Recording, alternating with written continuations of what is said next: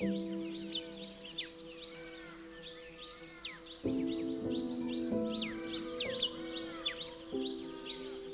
we had this opportunity to do artwork for the Botanic Gardens, we both thought we've got to do this together. Absolutely.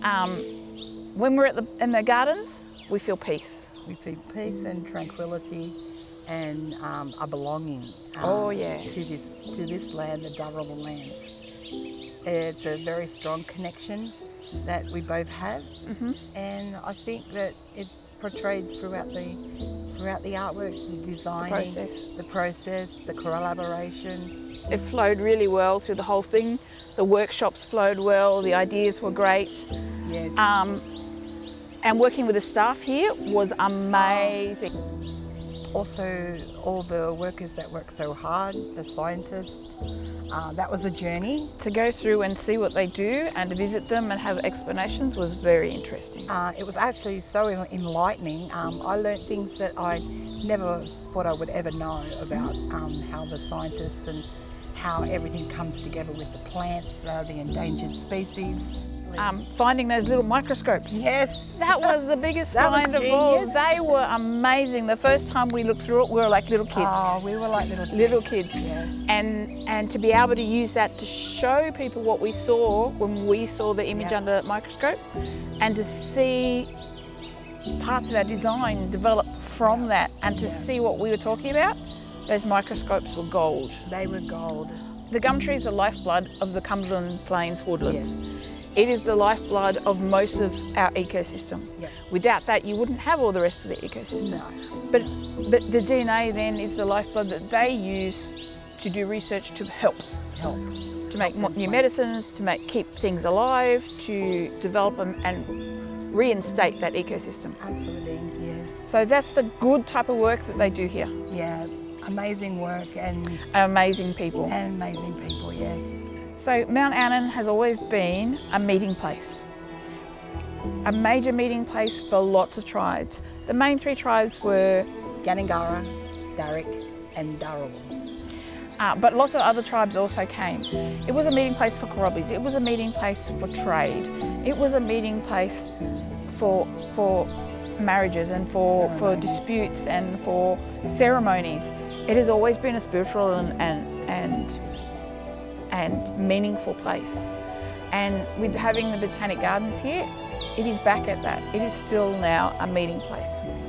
It is a meeting place that people come here now to come together for ceremonies, marriages, and also for the gardens, for the spectacular displays of flowers and plants, and keeping it all as one.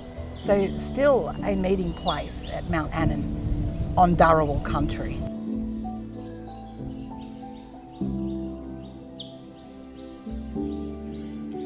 So with this artwork, both Susan Grant and I will be part of this absolutely stunning facility for a long, long time. For us, it's helping other people see what we see. To be in this beautiful place, to be in these beautiful gardens, which for us has a very good and strong spiritual connection. When we first came here and we first saw the building, we were blown away. And then standing in the hollows and looking back out, we could see the pole became a tree. We could see that it was connecting not just us to the land, but connecting up to our ancestors and connecting them back to the land. It was a big spiritual thing, and every time I speak to it, even now, I get goosebumps. Goosebumps and know that they're here with us. For us, this is not just a beautiful artwork about a beautiful place that's doing beautiful work. It is a beautiful connection to nature and to our ancestors and all that went before.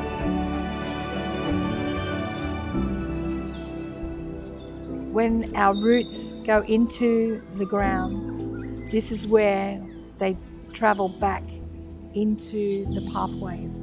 So this is where our knowledge is learnt and traced back through history. This is something that we can dance on, walk on, guide. The central circles of the DNA is to represent the lifeblood of our First Nations people, and also the DNA of the plants, which originally were how we're all created. This spiritual connection for me is something absolutely wonderful. So creating this and making it come alive has been something I'm tremendously grateful for how it's developed. I love it, and I hope everybody else loves it, and especially the Dharawal Nation and all the nations.